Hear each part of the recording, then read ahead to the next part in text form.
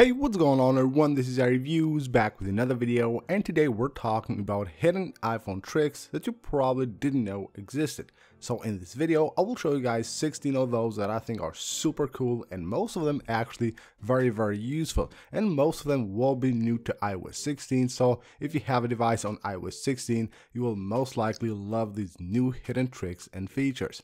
Now before we get started, I just want to ask you guys for a really quick favor. Most of you guys that watch my videos are currently not subscribed to the channel yet, so if you enjoy the videos and you want to see more, please make sure to subscribe. It really helps the channel a lot. And we're starting things off with the Photos app. Now when you go to your Photos and you have a photo that you took that of course needs to be cropped and maybe aligned on the correct way, you can actually do that automatically on iOS. So you just tap the edit button, tap the crop button right there. You can see it says auto right here, so if you tap on auto, you can see it will automatically crop and also readjust your photo. Here's a feature that I really love. Now this used to be before on iOS, but it actually was removed on iOS 15 and now is back. So you know that on iOS, when you want to move the cursor, you can simply tap the space bar right here and move it anywhere you want. But let's say you have a text and you want to add an emoji there. What you can do now is tap the emoji button. Let's say I want to add an emoji right there somewhere on the text. What I can do now is tap here on the blank space and hold it and actually move the cursor there and just add the emoji anywhere I need. Here's another really cool trick. You can actually share any part of the text you want. Simply go ahead and select a sentence or word, anything you want to share, and then from here just swipe like this, you have a share button, and now you can actually share that on a message, maybe on an email, or just save it on a new note directly from here. So you will have all the different apps that of course it supports. You can go ahead and share that text from the share sheet. On the calculator app, when you type a number wrong, you can just swipe to delete it. Well, you can do the same on the phone app as well. So if I just add a number here, I can swipe any way I want here and it will delete the last number. Unfortunately, it doesn't allow you to actually just place the cursor anywhere you want and just edit the number, but you can simply swipe like this to delete any number you want. Now here's something you might not know that you can do on the camera app. Did you know that you can actually customize your camera? So just swipe like this and you will have this button that will allow you to adjust the colors of the camera. So you will have vibrant, rich contrast, this is a standard one, and then we have warm and you have cool as well. So this will readjust basically the colors of your camera, and once you choose one of those, it will stay like that. So of course the camera will work with that effect until you change it. If you're new to iOS 16, you probably have seen a new folder on the Messages app. It says recently deleted messages. Now if you have messages that you actually want to delete from your device, you have to remember that they will actually stay on your device for another 30 days. If you want to completely delete a message, you need to go to the recently deleted messages right here, tap on it and make sure you delete it from here as well, otherwise it will be there for another 30 days. If you have the new iPhone 14 Pro and the 14 Pro Max, you probably know that it has a 48 megapixels camera. Well, it actually doesn't shoot on 48 megapixels. Just go to one of your photos that you have taken recently, just like this one, swipe up and you can see it says main camera 12 megapixels. Well, there is a way to actually turn on the 48 megapixels camera, but that is hidden right here under settings. So go to your settings, go under camera and go to formats. Now you will need to turn on Apple ProRAW and then go to ProRAW resolution and make sure you switch to 48 megapixels.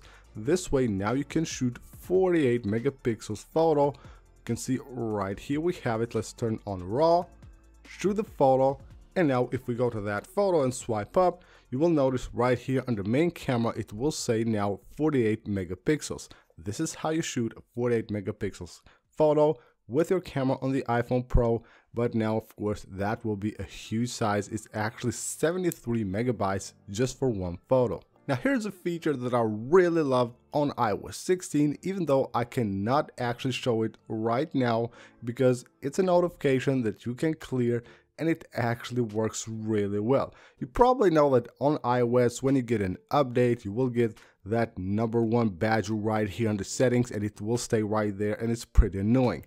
Well, with iOS 16, you will actually get a notification to update your device. Of course, just like a normal notification that you get on your device. Now, once you go ahead and just clear that notification, it will also clear the badge from the settings app, and that's really great. I did that, I have cleared it, it removes the badge, and it's a great add to iOS. Now here's another great feature for devices with the dynamic island. Right there, once your device drops to 20%, it will show you a pop-up. You can actually 3D touch right there, and it allows you to turn on low power mode directly from the dynamic island. Now with the dynamic island, you don't actually get the pop-up on the screen, you get it right there on the dynamic island, and once you 3D touch on it, it will allow you to actually turn on low power mode. The screen recording also works really great with the dynamic island. So you start a screen recording right here, and it will show it on the dynamic island. So you can see right there, now it's recording. Now if I touch right there, it will show me the recording. I can tap to stop. You can see it shows a thumbnail, and I can tap on that thumbnail, and from here I can view or delete that screen recording. Really well. Actually, the dynamic island has great potential, and in the future we will see some really great things with the dynamic island. Now here's what you can do with the dynamic island. If you're playing something or you have something in the background and it's showing on the dynamic island, maybe you want to hide it. Now the way to remove something from the dynamic island on iOS, simply swipe like this, and you can see it's gone. Now here's something you probably didn't know you can do on iOS 16. You can have animated widgets actually set any GIF file you want as a widget on the lock screen of your device, and you can see how cool that is. Let me just unlock the device and show you guys how to do that. So what you will need is ScreenKit, which is a free app you can download from the App Store. Just search for ScreenKit, open the app, and head on to the widgets section, go to lock screen. You will have here the bigger widgets and the smaller ones.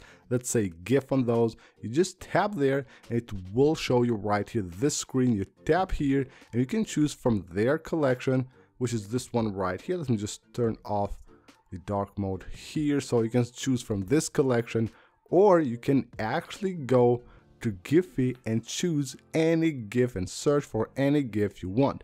Once you find the one that you like, you can just simply tap here to select the frames you want to use. If you want to use all of them, just select all of them, tap the dump button, and now you're good to go. Tap save and just head on to the lock screen and add them to your lock screen. Another really cool thing that you probably didn't know you can do on iOS 16 is that you can reboot your device using Siri. You don't have to search for the reboot button on the settings app, just ask Siri to reboot your device. Now, if you want to go to the edit mode quickly on the home screen of your device, let's say we want to remove or actually just move this widget. If I tap and hold it here, it will show the 3D touch menu, but just keep holding for another second and it will go to the edit mode, and of course you have it now attached to your finger and you can move it anywhere you want. Now for the last two tricks, we're moving into notes settings. Now these are older, you can find these on iOS 15 as well, but if you go to the notes settings, you can choose here how you want to sort checked items. Now checked items are the lists that you create on the Notes app, which you can check of course once you have finished something, but if you choose to do that manually, it will of course just be a mess. So just go here and switch to automatically, so it will automatically remove the checked ones at the bottom of the list. And did you know that you can also choose how you want to sort your notes on the Notes app? Head on to the Notes settings on the Settings app, go to Sort Notes By, you can choose Date Edited, Date Created, and Title, and all the notes that you have will be readjusted. So that is it for this video, guys. I hope you guys enjoyed the tricks and the video. Leave a like if you did, subscribe for more, and I'll see you on the next one.